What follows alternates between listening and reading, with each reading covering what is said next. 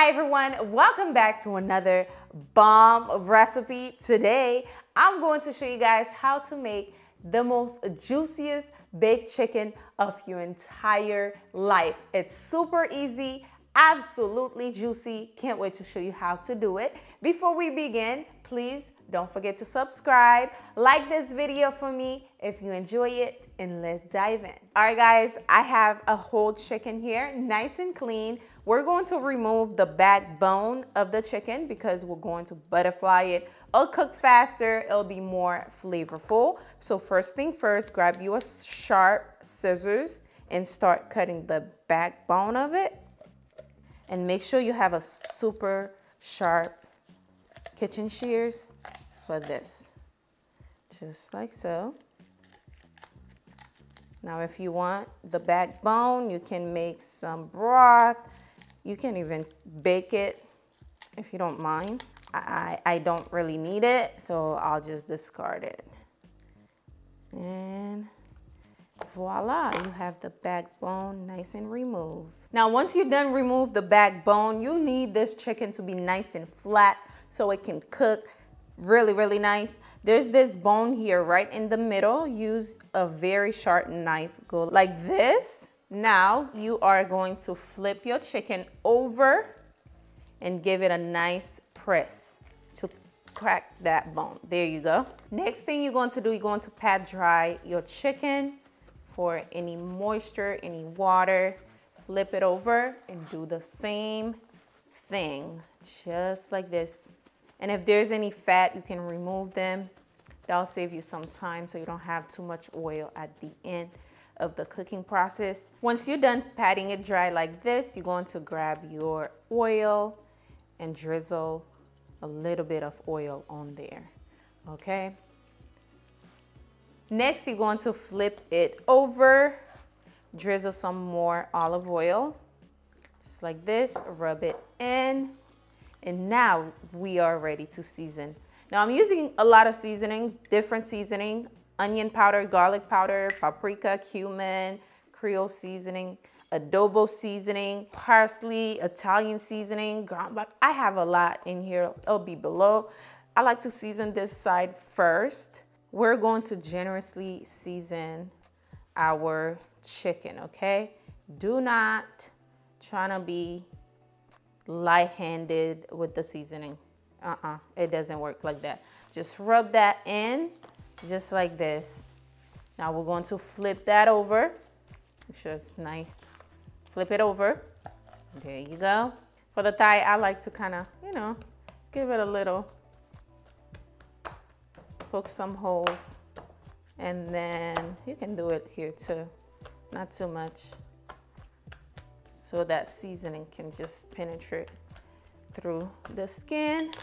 And then you are going to season that side, just like this, okay? Rub it in,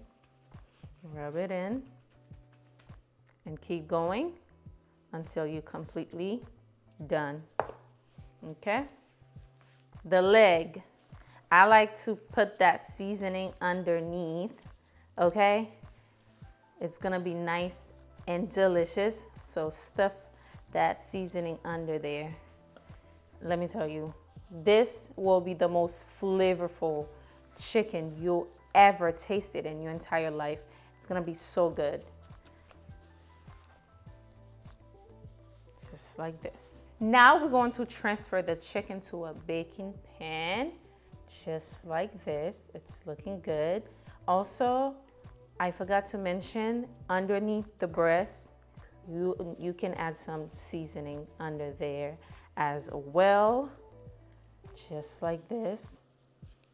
It's gonna be nice and juicy. Also, we have some butter going underneath the skin on top of the breast. You know, that part sometimes not sometimes, that's the driest part of the chicken.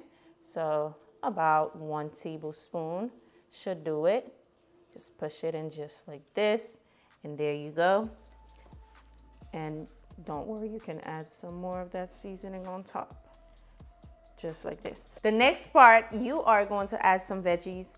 This is pretty much optional. I'm using some bell peppers with onions. You can add potatoes, you know, carrots, celery. It's up to you, okay?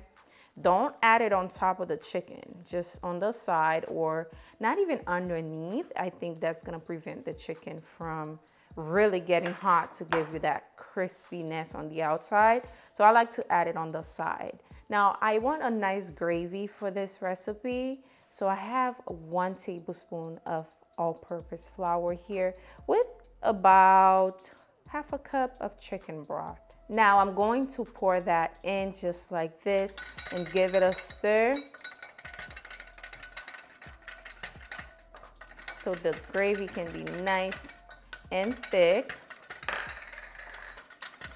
Just mix it with a whisk, and then you are going to pour that on the side of your chicken, not on top, on the side, okay? On the side of it.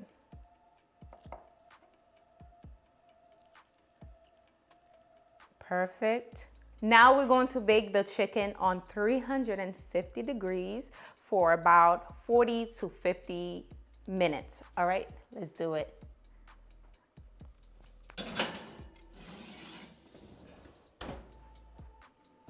Now we wait. All right, guys, the chicken is nicely done. It's looking amazing, y'all. Oh my gosh, I cannot wait.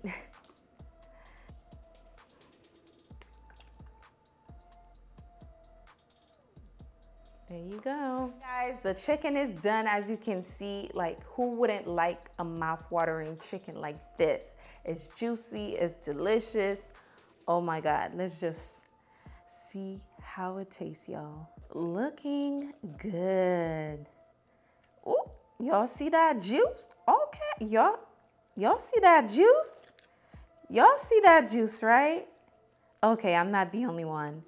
Y'all, you see this chicken? You see how juicy? Get into it. You see how juicy this is? That's what I'm talking about, you guys. That's what I mean when I said juicy baked chicken. Look at that.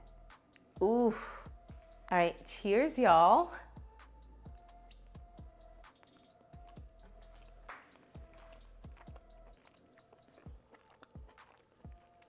Another big winner. It's so flavorful, y'all. So flavorful, hands down, the best juicy baked chicken I've ever made. It's so tender, so juicy. Every part of this chicken is so flavorful.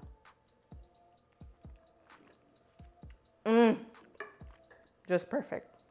That's it. Perfectly cooked. I cannot wait for you guys to try this recipe out. Leave me a comment down below. How do you feel about this recipe? Also, do not forget to give this video a thumbs up for me, because I know once you try this chicken, you're gonna wanna make it every single week, okay? Anyways, thank you so much for watching. I'll see you guys on the next recipe. Bye, guys.